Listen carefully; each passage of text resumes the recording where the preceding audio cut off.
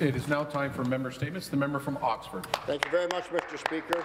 Mr. Speaker, I'm pleased to rise today to recognize an Oxford hero, George Leslie Mackay. This week would mark Dr. Mackay's 173rd birthday.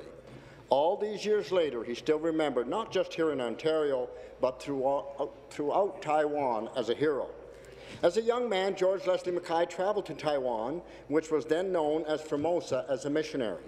He fell in love with this island. He learned the language, married a woman from Formosa named Minnie, and set about helping people in any way he could, including practicing dentistry, pulling over 10,000 teeth.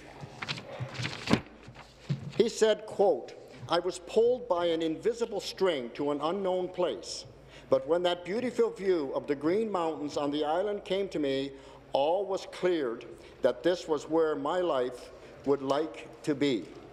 George Leslie Mackay returned to Oxford several times over the years, and during this time at home, he raised money to build a hospital and schools in Taiwan, including the first school for girls and a university. He was also credited with helping to create the first newspaper.